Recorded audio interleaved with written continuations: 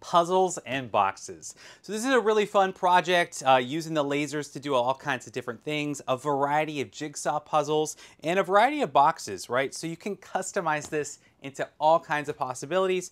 So in this video, I'm going to walk you through some different options for printing, for lasering, all kinds of different styles of jigsaw puzzles, and then boxes, right? Lots of varieties, much more possibilities than seen here, as well as a source of some free files that are fully customizable, all kinds of options. So stay tuned. Here we go, puzzles and boxes. So first up, I want to show this really cool new option. This is with a new laser, the xTool M1 Ultra. It actually has a print head. So an inkjet print head where you can print directly to wood. And so here, just printing to some basswood, I can get a really cool color effect. Now, obviously, you can do this with, lots of those other printers, like a UV printer, or a direct to vinyl or garment, but that's a lot of other steps. That's a multiple tool. So here is a great option if you're looking to expand. This is not supposed to be an ad, but this is a cool new feature with the M1 Ultra where you can go ahead and print directly to the wood itself. And so here you can see it after it's been cut. I did switch it over to another laser. I was doing quite a few, so you'll see a couple different lasers throughout. But the color is still there, and so no need for a clear coat after. Still get pretty good results printing directly to the wood. So that is one option as far as getting your picture down. You could use like a sublimation printer. You're just going to have to do some extra settings and tests to cut through the film or like a sticker transparency, but that is one option and a great new option that comes with this laser that has kind of those combo heads. All right, so you get your image down. I'll talk about some other ways as well. Then go ahead and cut it on out. Again, this one right here, this is just a 10-watt module on the M1. Obviously a 20-watt, other diode lasers would work, CO2 lasers as well. And you can do all kinds of different shapes. So this is actually this image you see here, Orcas Island. I'll talk a little bit more about images. This one was actually designed with AI within the free XCS software from xTool. There's some other videos I have where I talk about using AI, but this is a cool new feature that incorporates text and image. And then a cool little circle effect, a circle puzzle. I will share some files later in the video, free files for both puzzles and for boxes, customizable. So anyway, puzzles, pretty simple. You add your image, you cut it out to shape and size. But again, here, just showing you a little bit slower the results where that ink doesn't come off at all. It does cure or adhere rather well. Lots of possibilities. Obviously, you could do some family photos.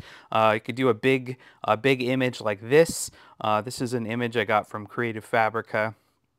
We'll talk about that. Some other options, but yeah, it just prints straight to the basswood. Kind of cool. So if you don't have this particular laser, you can absolutely, obviously, still do this project. You just add other images, or you could just engrave, right? So these are laser machines. You can just engrave directly to the wood. So here I have some oak plywood, and I'm engraving in the wood. A pretty cool hexagonal shape. This is some more AI art that I designed, just, with some line art prompts.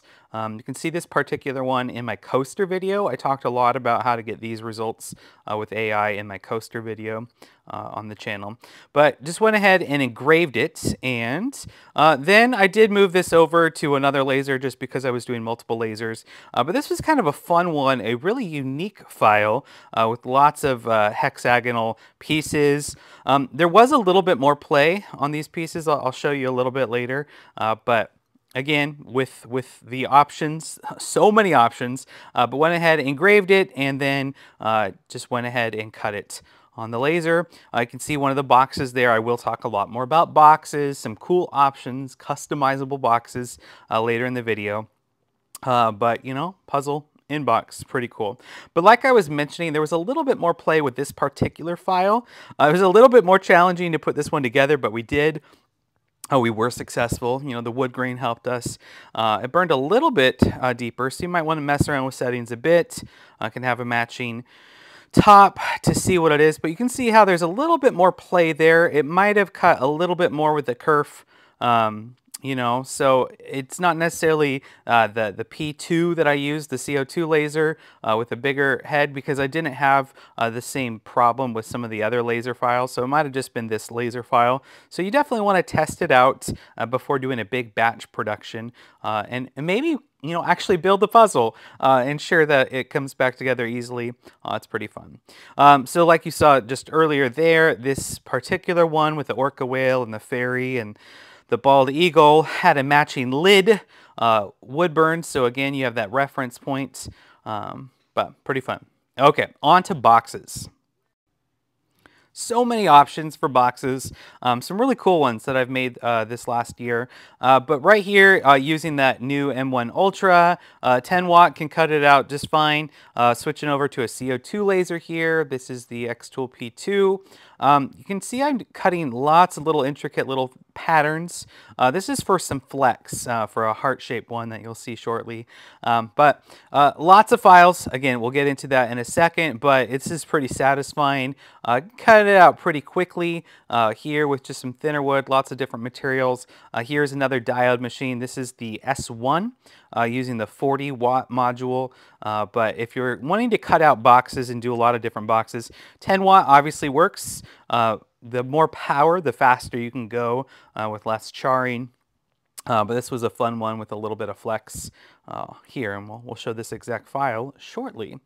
But once you got it, go ahead and assemble. This one in particular, I used a pre-finished wood, so that's a great option. You're just going to have to remove some of the you know, markings. So here I have some isopropyl alcohol just to kind of wipe off some of the char. And then I'm assembling. For the most part, this particular one, the file was so perfect, and I just had a friction fit. I didn't actually add any super glue. On a couple of them, I definitely did. You'll see that in a second. If you're using super glue, I really do recommend the Starbond CA glue with their accelerator. It just makes things so quick, so fast. I'm using the thick just to apply. But here you can see some different options with some sapele, some maple, some birch. Here's that flexible heart one where you can get some really cool shapes with all those different cuts in between. A little heart-shaped box. Again, that one will be featured in the files share later in the video. But just assembling, you know, step by step, a little glue, a little activator makes it really quick. Here's that flex box. Most of these, there's going to be little labels on the file or directions, but you'll figure it out. It's pretty intuitive to put together, but lots of different possibilities, obviously for puzzles, but for other applications as well. You can scale these up to much bigger sizes. All right, so for the puzzles itself, another option if you're going to do some mass production is just getting these mailer boxes. And going back to that printer head, I can print directly on to the cardboard itself, and you know that reference. This is a really great option if you're trying to do a bulk order or, you know, a big custom order. So this is another option. You can get these mailer boxes in all sizes. These were a little bit smaller just for some little sample puzzles. You certainly could also just print it a sticker. So here I'm just doing it all in the one machine itself, the M1 Ultra. You could just print on a transparency like an inkjet printer, laser printer, and then just cut it out after the fact if you don't have this particular laser. But this again is a great option. Look for a full video. I know this sounds like an ad. It's just cool. It's a new laser I have, and I'm trying to explore all the possibilities, and these are some really great applications of that print head. But look for more on this laser and what it can do. It also has that blade, so I can just go ahead and cut it like a Cricut. Right there, all in one machine, and pull out my stickers and then go ahead and adhere them to the boxes. But that print head is just really cool, really cool. So you saw that heart puzzle earlier. I could have printed directly on the wood itself for the lid, but I did want to share, you can do the stickers. You can do these little sticker options as well. And so print it, cut it and then go ahead and just stick it on top. Nice little reference, looks pretty classy. So lots of possibilities here. This is just an initial look with some different ideas. But those mailer boxes, that's a great option if you don't want to take the time to make your own boxes. I, of course, like doing my own laser cut boxes. But this is a quick and easy option if you're doing some mass production. My kids sure loved helping design and give some ideas and put it together. Here we actually are on Orcas Island, family vacation. Put together this little puzzle, and we made these for the cousins and put together all kinds of different little puzzles, and it was pretty fun. So these are just some of the possibilities, right? So obviously the print head allows for quite a bit. You could do some sublimation where you can get a blank and then you could do sublimation, but you just need a sublimation printer, a heat press. There's a couple more steps involved. This you could just do the whole thing with one of these lasers. Obviously, this is a really cool look. It's just getting the wood, different colored woods, and doing lasering. Don't have to worry about the print head at all. You could paint your boxes. You could stain your boxes. You can use a pre-finished box. It's really, really clean. Just super, super nice, and you just kind of wipe it down with some isopropyl alcohol. You can add different finishes to these. Plenty of options. Obviously, these boxes are fun. You could scale that up to bigger sizes. But this is a great potential moneymaker to do, custom family puzzles. You can do all kinds of, these would be a great one for business. You could do a batch production of that. So lots of different possibilities here. And then the boxes, they're just so cool, right? So cool. All the possibilities. So just want to give you a little closer look at the finished product on some of these. Don't worry, we're going to get to the files, those free files in design shortly. But just so many possibilities like we just mentioned. But here's a closer look at the results here. Hopefully give some ideas on how to pull off some cool projects. All right, let's talk software real quick. So we're going to talk about the software, where to get these files, both for the boxes and for the puzzles.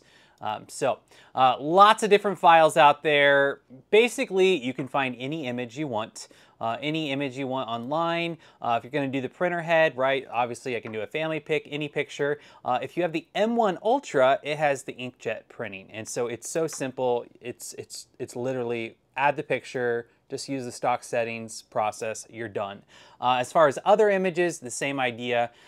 But for the actual puzzles themselves, so all these different puzzle files, there's lots of places to find them. You can certainly go to Etsy and pay for those files. Same thing with the boxes. You can go to Etsy. The thing is, if you go to Etsy, it's going to be probably, $3-4 for one file. A new option that I've been doing a lot is Creative Fabrica. So Creative Fabrica, it is totally different, right? And so it's more of a subscription where you pay, a couple bucks, the cost of 1 or 2 files, and you can have unlimited downloads. And so I do have so basically like the idea here, like I click on any of these little jigsaw puzzle kits and it's just a download. I don't have to pay anything. It's just a download. Or if I wanted to do boxes, right? So I could search box SVG and there's all these different files. If I was on Etsy, I would have to buy these individual files. Well, if I have a Creative Fabrica subscription, I just click, oh, this looks cool. And then I just go and I just download. What's great about Creative Fabrica, everything has a commercial license, so you can sell these things. There's unlimited downloads. It's fantastic. Now I do have a link that gets you 10 free downloads and a great deal. It is an affiliate link, helps support the channel, so you can check that out down below. But obviously it's great for lasers with these really cool, so many cool files, but also great artwork, lots of great SVG files for graphics, all kinds of laser applications. So highly recommend that. Check out that link down below. I also have a secret surprise. It's this website right here. So this website, it is, my goodness, I will leave a link down below to this. It's not boxes.py, it's boxes.hackerspace. hackerspace-bamberg-.de. Anyway, this is an amazing, amazing file where you can see some of these ones that you saw in the build. So, you know, an angled box, all these different ones. So let's say I want to do this sliding drawer. I did this one. You just click on it, and you can add your parameters so you can customize a box. So this is really cool for the boxes specifically. This looks, you know, it's free, open source. Someone just, you know, created this program. So, you know, I can change, you know, the dimensions. I can change the height. And then, you know, okay, I'm going to generate it. And so I could generate it and just see really quickly what it looks like. Or I could just download it right away. And then that's how I did these files here. So these right here were just downloaded from that website for a lot of these boxes where I could customize them to the size I wanted, depending on my puzzles, how many puzzle pieces I had. I've also used these for other applications, not just puzzles. You know, another great box. Let's go ahead and go back and show you this one.